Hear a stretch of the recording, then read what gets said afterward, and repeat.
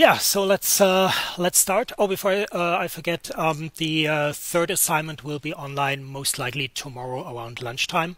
I was planning to do it right after the lecture, but there is a slight delay. Yeah, like I said, we're doing this the first time, so we have to want to double check it and make sure that everything is as good as we can make it. It will never be perfect, but we're working on it. So there is a slight delay, but we also were generous with extending the deadline for you. So I hope you're also generous with us when we have a little delay here. Good. So let's start with the lecture. Last time we talked about the perspective projection, which is an important part of the graphics pipeline because it's the part that brings the 3D models on our 2D screen, and we saw that we can do this all with matrix multiplication. And but of course, this is not all that we can do that we do in the graphics pipeline. So today we'll talk about some other things. But before I do that, let me just drop a few more words on the perspective projection because I think there was a little confusion at the end. And although I think each of the single steps is quite simple, of course, the whole thing with all these indices and different coordinate systems can get quite confusing, which is why I want to repeat it a little bit and drop a few comments. So yeah, so the whole process was we started by having a camera at a random we place the camera at a specific position in the world space, and then we create a so-called view frustum, which basically describes what the camera can see and what we want to bring on the screen. Then we do a camera transformation, that is, we switch from the world space to the camera space, because the coordinate space, because that is then much more easier to calculate, and it's just a simple rotation. We already learned about that before. Then we transform it to the orthographic view volume and the canonical view volume, which are both axis parallel boxes. The canonical view volume also has the characteristic that it has a specific size. It's a 2x2x2 box or cube. And that, of course, makes then the windowing transformation easier because we just have to do an orthographic projection, which is basically, because it's axis parallel, and we're projecting in the direction of one coordinate axis. We can just throw that coordinate away, and then we have our projection done. And then we just need to do scaling to map it on the window, which is the operation called windowing transformation. So to summarize, or to do this, we realize that in the medium step, where we have the projection, the perspective projection, we cannot do this with matrix multiplication. So we extended our framework in the same way as we already.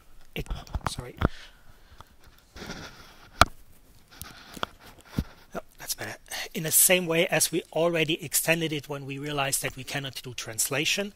At that time, we switched from linear transformation to affine transformation, which allowed us to not only modify the coefficients, but also add a constant factor to them. And now we realize that we need a division of the factors, which we can also not do with regular matrix multiplication, even not with affine transformations. So we introduced this projective transformation by saying the homogeneous coordinate doesn't necessarily have to be a 1. It can also be any random value, it can, which we named W. And that way we can create coordinates that have this kind of characteristics, and then the same for Y and for Z, of course. You can figure this out yourself. Good. And now there was a little confusion because in the old book they used a little different notation, and in the end, at the end of the chapters, in the questions and the FAQs, they used this old notation again, whereas in the chapter they changed it to this new notation, which is why I will just describe the similarity of the both, or how you get from 1 to 1. So we see here normally we have a vector x, y, z, and with homogeneous coordinates we have an additional 1 here, and the transition from here to here is now, of course, that we just throw away this coordinate and then we have our point here. And here, if we do the homogenization here, we have to divide by W, because then we get the value of 1 here, and then we can again throw that away to get our vector. But that, of course, changes the x, y, and z value. So if this here is the same, then this notation is actually not correct, because this is then a different x. So let's call this x tilde, y, and z the same. So let's use a different notation here. And of course, if these two vectors here on the right represent the same point, then of course we have x is x tilde divided, oops, it's hard to draw with this pen. Y is y divided by w, and for z the same with z tilde, of course. Good. Now, if you look at this here, if you here have, instead of this notation, you use here x, y, and z, then of course this here becomes x, y, z, 1, like here at the top, of course. And this here then becomes wx, wy, yeah, it's correct, but I don't know why I wrote that. Let's make it, don't want to confuse you more than necessary. wy, wz, w. So this here, these represent the same, and you see that of course if you look at this here, that these two vectors are the same, and this is this notation that they use in the end in the exercise, only they use there, they don't use w, they use the letter h for it. But you see this is basically the same, and it comes from what your vector, what your value x represents. But that's why I wanted to make this very clear, because this can be very confusing. But if you know what it is and where it comes from, then it's actually pretty simple and pretty straightforward. Yeah, and with that we can now of course do a multiplication with a matrix, and then of course we have in the end here values that are not 1 at this homogeneous coordinate, which is before we interpret them as points in our drawing, we have to divide by this value here, and then divide in a value that it gives a 1. And now I realized I screwed something up. Yeah. Okay. You see, I also get confused with these indices, so forget about that here. Yeah. But you see here, these are exactly this kind of values that we can create, and the trick now is of course to choose the matrix appropriately, that we get exactly these values that we want, which for the perspective transformation was this x times d divided by n, if I remember correctly. Yeah. So yeah, this mistake that I made, again it was not 100% correct. That is related to this other confusion we had, because the old book uses a different perspective matrix than the new book. And that is because for the matrix, if you do this with this extended homogeneous coordinates, you can use a scalar multiple of the matrix and you get the same result. And this is what I wrote here. So this is it's the same as in this matrix multiplication, but I just added this scalar factor c. So if you do that, you can also do it like here, that you have a c at all the coefficients here, and then if you add that, you see here that you get the same result, only each value is multiplied by c, obviously, when you do the matrix multiplication correct. Now if you do the homogenization, and if you don't screw up the slides, I realized later that this was missing, and then I added it to the wrong slide. Sorry for that. So this is c times, and then of course you need brackets here also. Yeah, but you get the idea. The point is, if you do it with this factor c, then this factor c also appears of course in the last column, in the last coefficient, and if you divide through the last coefficient, you always have here c times the rest divided by c times the rest, and the rest here is exactly the same as you have here. So you see here, this really doesn't matter if you take a scalar multiple of the matrix, which is why this matrix here, which we used last time, which is in the 3rd edition of the book, is the same as this one, which is in the 2nd edition of the book. And this is also why when you do the homogenization, the end result is the same no matter if you use the matrix here from the left or the matrix here from the right, because this is just a scalar multiple of that. This is just n times this one.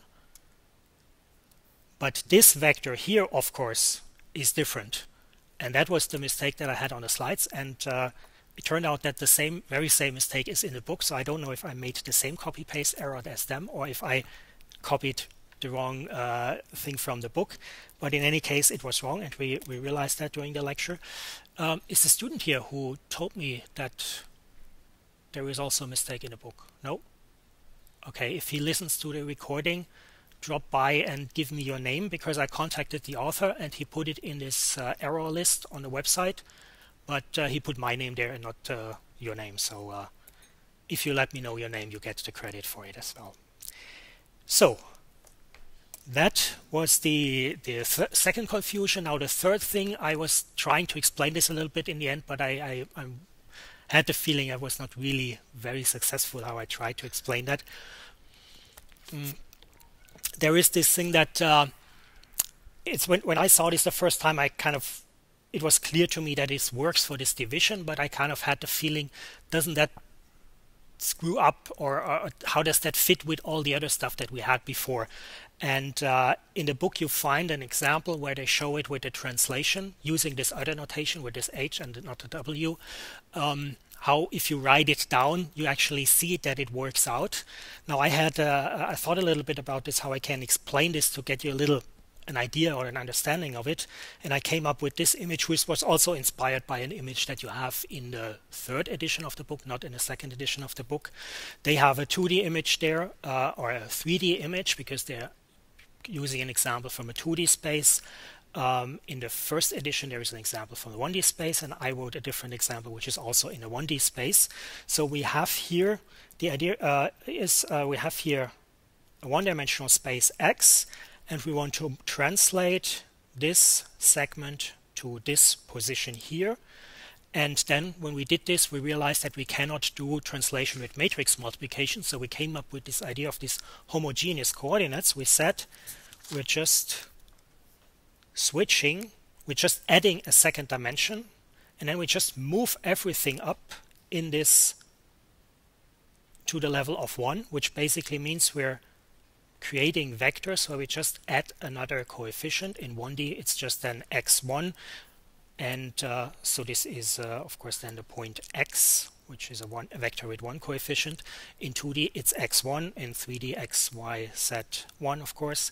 And then we say we do a shearing, so we move it over here. This gives us x plus some value t1, and then we throw away the third coordinate, and then we end up here, and we did a translation in 1D with a matrix multiplication, which of course in a one-dimensional case is ridiculous, but you understand the idea. And we saw how we can extend it to 2D, and I explained, I didn't draw it of course, how we can do it in 3D. Good. Now the idea is when we introduce this extension of the homogeneous coordinates that we have. Now let's use the letter that is not a letter at all. Let's use the letter H, X, H. So I'm using this different notation now instead of the W, and that's why I'm choosing the letter H. And that means, if you think about it, where this point here, if we map that to the homogeneous coordinates as we knew it before, it ends up here. But if we multiply that with a factor of h, it can end up anywhere here on this line. So all the vectors here on this line here are a perfect representation of this one point here, which is actually not that accurate, that's better, of this one point here in our one-dimensional space. And the same of course for this point. So if we take here an h, for example, let's take h2, then we have here 1, 2, then we end up at this segment here with these 2 points. If we now do our shearing at this level h and not at 1, we end up here. And of course, if we would project that down now, we get a wrong result. But before we project, we of course do the homogenization. And that means we're going back on this line and end up here again, because we're dividing by 2 in that case. So we end up here in the middle, which, as you see, is exactly the position that we had if we had done it here. So the trick is, why it really works is we're multiplying with a factor first, then we do the operation and we divide by the factor, and then we end up at the same place. So I hope this makes it a little more clearer than the explanation that I had last time at the end. Yeah, and that was also then one of the last slides I had on put out last time. We're able now, if we have triangle in a view frustum, to project them onto the screen. But we left out, or we made 2 assumptions. One assumption was that the triangles are not completely outside, and the other assumption was that they are not intersecting with the view frustum. And this process is called culling. So removing or deciding which triangles are outside of the view frustum. And this process is called clipping. And we treat them differently because, of course, in this case, we can just throw away the triangle and don't have to care about it. Whereas in this case, we have to create a new triangle. So we basically have to cut this off here at the bottom and then have a new triangle here that we can project. And there are other things, of course, in the pipeline that we haven't talked about, which we will also talk about later. Good, but let's go to clipping first. So like I said, not all the triangles are in the view frustum, and if we have something like this here, we need to do so-called clipping. So if we have a triangle, for example, that goes into the view frustum, then we have to basically decide. First of all, we have to figure out what kind of triangles these are, and then we have to find the intersection points. And when we have intersection point, we can introduce a new edge here, get rid of this part here, and then we have a new triangle that we can project. So the task is, first of all, we have to find out what kind of triangles do we have. And so what we basically have to do, or what happens, of course, when a triangle is partly inside of the view frustum and partly outside, what happens is that one vertex of the triangle is inside of the view frustum and the other is, of course, outside. So we take all the edges from all the triangles and check if they're on different sides of the view frustum, which means if they're on different side of a specific plane that defines the side of the view frustum. So we have to look at planes again, and for this it's very convenient to take the implicit equation of a plane, which is defined as this, or we can also write it as the normal vector n of the plane. So this n is the plane's normal vector times p is every point on the plane, so this is our variable, minus a vector q, which is any a specific vector on the plane. So remember, hopefully, that this is the support vector and then the normal vector. And since these are both constant values here, we can, of course, calculate the scalar product, which gives then a scalar value, which I called here d, or the book called it d, and I used their notation. And here we have a scalar product with a variable, of course, so we cannot calculate that now, but this is then the point where we put the p in, and then we get a value, and if that is 0, then the point is on the plane. And we already saw in the first tutorial in a 1D case, in a 2D case, but that is easily extendable to a 3D case, that if the point is not on the plane, of course, the function value can either be positive or negative, and we saw that if it is positive, we saw that if the points are on one side of the plane, they're always positive. If they are on the other side of the plane, they're always negative. And we can use that, of course, to distinguish on which side of a plane a point is. What I realized when I went through the slides just before the lecture again is that I made another copy-paste mistake error. For this and the next lectures, I'm kind of cutting together the slides in a different order than I did last year, because I had to change that because of the practicals, and I have the proof for this, but it comes later. So for now, just believe me that if the point is on the same side as the normal vector points to, then it is on the positive side. So here every f of p is larger than 0. On this side here, every f of p is lower than 0. And here, of course, on the plane, let's call this f and this l. F of p equals 0. So this is our positive subspace, this is our negative subspace, and the positive subspace is always the one where the normal vector points to.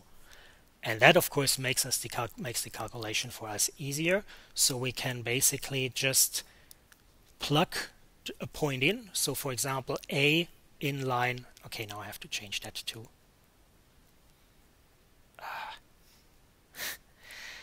we plug in A in F, and that is of course on the negative side. B is also on the negative side. So this vertex here from a triangle does not intersect with this side of the view frustum. But if we look at this side L now, we see that A is on the negative side and B is on the positive side. So we know that this intersects. So this is a vertex that intersects. So we have to calculate this intersection point to create a new triangle. And we can do this easily because we have 2 points. So we can set up a parametric equation, put this into our implicit plane equation. Then t is the only variable that we have. So we solve for t, and then we put t into this line equation, and then we get the point b dash. And if we have, for example, another value c here that makes a triangle, we get another point b dash dash here, and that of course gives us our new triangle, but in this case not a triangle. So if we're dealing with triangles, so this was the case that I had before. In that case, it's of course easy. You just cut off and you have the new points. You have a new triangle. In that case, you don't have a triangle, but you see here you have this shape where you can just make a cut here, and then you have two triangles. And the same or a kind of similar happens here. You also have to do a little more. You cannot just cut it off and have a new triangle. What happens here is that you just do it plane by plane. So you take this and then you cut it off and create 2 triangles. Then you take this plane, and then you see here you already have a triangle, and here you have to split it again, and then you end up having 3 triangles, but they are all inside of the view frustum. Good. And of course the same can go here. You cut off this part, create these 2 triangles, for example. Then you cut off this part, create this here and this here, and then you cut off this part where here you have a triangle, but here you have to create another one.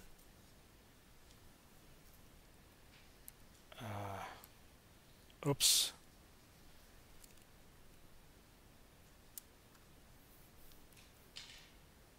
Here we go. So yeah, so pretty simple and straightforward. Simple and straightforward how to do it, but the question now is where do we want to do it? Because we have this pipeline here where we transform the values to with this homogenization and the perspective transformation. So the question is, at which position do we want to do our clipping? So we have here these points. Can you read that? Oh yeah. It's actually an image from the old book. It's not in a new book anymore. So you see here is the 1, here is the W, and here is the divided by W, and then you have the 1 again here. So this is the homogeneous divide here. And of course, one of the ideas that you could have is we do it after the homogeneous divide, because then we have here this axis parallel box. So if we have this axis parallel box, the frustum planes are parallel to the axis, so the calculation becomes very simple because the plane equations are very simple. But you end up then having a problem, which is illustrated by this image, which seems a little complicated, but if you look at it, what it represents, it's actually quite straightforward to understand. So this is our new set value that you maybe remember from last time. We have set is n plus f minus fn divided by set, and this is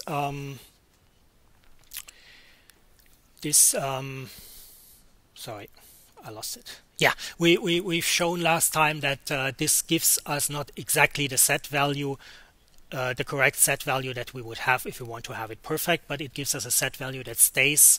The set values on the near plane and on the far plane stay on the near and the far plane, and in between they don't change their order, and this is exactly what we need. So we have proven that, and we've seen then that this is proportional to 1 divided by set. So that is a function like this. But if since we're looking in the direction of the negative set axis, it is actually this function we have to look at. And you see that this is exactly this here. This function here. And this is our, just plots this function here from set to, oh god, set dash. I'm just drawing it again so you can see it a little better. But it is plus minus fn divided by set plus n plus f, and that is here this n plus f. That is why it's just moved a little higher than here, of course, because you have to add n plus f. Now if you look at this kind of triangle here with these set values, where a and b are these two set values, then they are mapped to these two set values, so they will be drawn here. But this set value of the point C is on a negative side, so you see here that it switches its sign. So it was actually here, this is your eye, it was behind the camera, and now it is in front of the camera. So you see that it screws it up when you do it here. So you cannot do it after the perspective divide. And this is, by the way, also the motivation why every time we have to do the clipping, because we could also say, yeah, why not just calculate the pixels and then not draw them? But if you calculate them, you will end up with wrong results. So you have to do a clipping. You have to take care of this, and you cannot do the clipping after the perspective divide. Of course, the other option would then be the other extreme, to do it at the very beginning before you go into this perspective projection, and that actually works relatively simple because we have already our perspective matrix, so we can just take these simple planes that we had here and then apply the inverse transformation, and then we get the planes from the original view frustum, and then we can calculate with those planes. But it turns out that in practice most of the time we do it in homogeneous coordinate, because it turns out that this is actually the easiest way to do, and because if we do it there, the plane equations are actually very simple because they are given by this equation. I will just explain it, why these are the correct plane equations, by one example. So we have here the original vector before, then we do the matrix multiplication, then this 1 here becomes a W, and then we do the homogeneous divide. So we have different values for x, y, and z here, but we have again the 1 here. So let's call this x2 dash, y2 dash, z2 dash 1. That makes the writing a little easier. Now you see here, so here you have this for example, for the first one, we had, that was minus x plus L. Actually, I forgot to explain why that is, but that is very simple to see. That's probably why I didn't explain it. So if you have x, y, and z pointing out of the screen, and then you have your canonical view frustum, which is a 2 cross 2 cube around it. No, not the canonical view, the orthographic view volume, which is axis parallel box. So it's not necessarily 2, -1 and +1. So it is L and R. So this is left and this is right. So you see, to get to that plane, that is